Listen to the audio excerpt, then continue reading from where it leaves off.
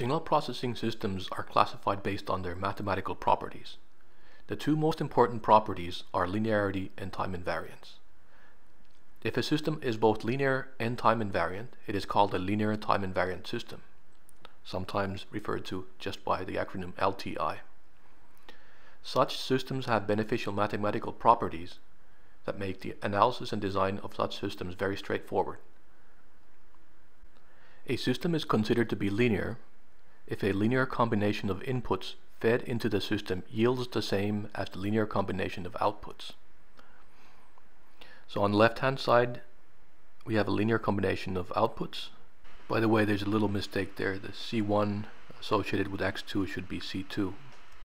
And on the right hand side we have the same linear combination of two inputs, X1 and X2, fed into the system. In this case, C1 and C2 are arbitrary constants. So that is the test of linearity. Here's the test of linearity shown as a diagram. The system diagram shown above and the system diagram shown below should be equivalent. This means that y1 should be equal to y2 for all possible values of x1, x2, c1, and c2. In order for a system to be linear and time invariant, the system also needs to be time invariant. Let's first define a time shift system. A time shift system will be denoted with D.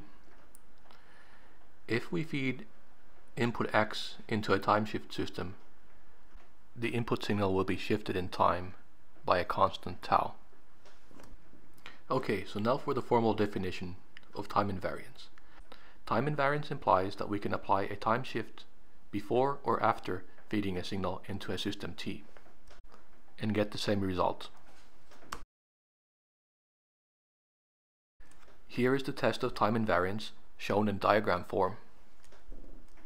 In order for the system to be time invariant, y1 should equal y2 for all possible values of the time shift tau in input signal x of t. If a system is both linear and time invariant, it is a linear time invariant system. Most of the systems that we will be discussing during this course are linear time invariant systems. We will later on see that these types of systems can be very easily analyzed using a spectral decomposition of signals. We'll also see that a linear time invariant system can be completely characterized by something called an impulse response, which is the output of a system when using a unit impulse as an input signal. Okay, that's it for now.